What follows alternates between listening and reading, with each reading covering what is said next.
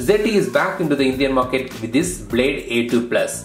So Blade A2 Plus is a heavy battery smartphone with a 5000 mAh battery under its hood.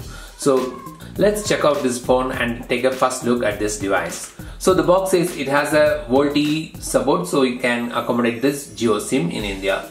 And it has a 5000 mAh battery, comes with a OTG reverse charge, meaning that you can use this phone as a power bank to charge the other phones. Now let's see what comes inside the box. So this is the ZTE Blade A2 Plus. It's a very generic design. You get a pin to eject the SIM tray and some set of documents including warranty card. There are two boxes inside, micro USB cable. The second box comes with a power adapter. So ZTE says that it comes with the ultra fast charging, so it should be able to charge the 5000 mAh battery faster. How fast? Let's find out in the upcoming videos. So now let's take a look at the design and a first look at this device. So this is the ZTE Blade A2 Plus. It's a very generic design and nothing unusually special about it. It's an all metal affair and it has a antenna caps which are made in plastic, of course, and it has a pattern design to it. Top we have the squarish camera and a square shaped fingerprint sensor with a dual LED flash in between them and a microphone. ZTE branding, and on the right side we have here the power button as well as the volume rocker. The left side has the SIM tray. Let me open the SIM tray.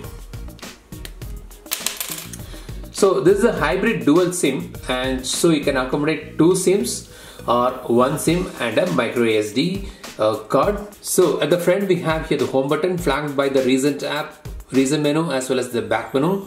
The top we have here the 8 megapixel selfie camera, earpiece grill and the sensors. So when you see at the back, the sides are slightly curved, so to give a ergonomic feel to the phone.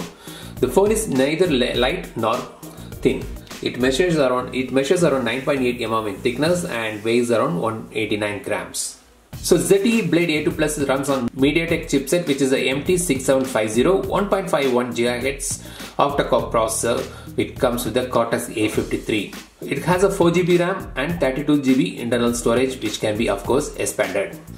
The display is 5.5-inch display with a full HD resolution. Talking about the sensors, it comes with the accelerometer, light sensor, orientation sensor, proximity sensor, sound and magnetic sensor, but no gyroscope. So in case you want to play Pokemon or you want to use this for a greater VR experience, sorry, there is no gyroscope, so you can't have a good VR handset experience. Now the UI part.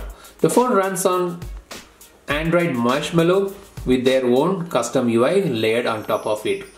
When you swipe up, you get these things like Mi Color, wallpaper, icon and effects. So these are the transition effects and it looks too outdated. And then there is a Mi Color where you have the option for solid wallpapers and a pick color, which can choose any color that you point on the camera and it takes it as the wallpaper.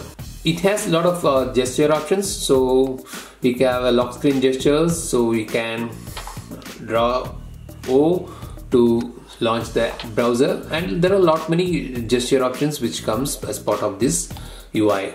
You can choose various gestures for certain action tasks, double tap to wake, and there are also a lot of motion features.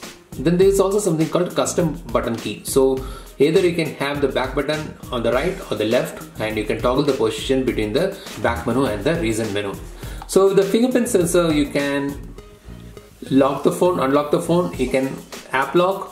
There is something called private space, which we'll talk about that later. You can also launch an app with a fingerprint sensor. And there are also a lot of options enabled, like you can use the fingerprint to take a photo, answer the incoming call by touching the fingerprint sensor, and you can also view the notification drawer by swiping down, and you can also look at the recent menu by swiping up the fingerprint sensor.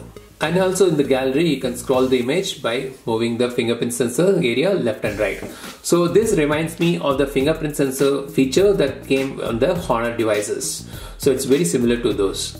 And then there is also something called super key. So this is a mechanical key for the fingerprint sensor. So when you click it, when you press it, you get a click sound. And with this key, you can single click and take a screenshot. So just a single click will take a screenshot. Double click will launch the camera, and long pressing this will launch the flashlight. So that's a feature of the super key. Now let's go to the camera app. So in the camera app there are a lot of filters and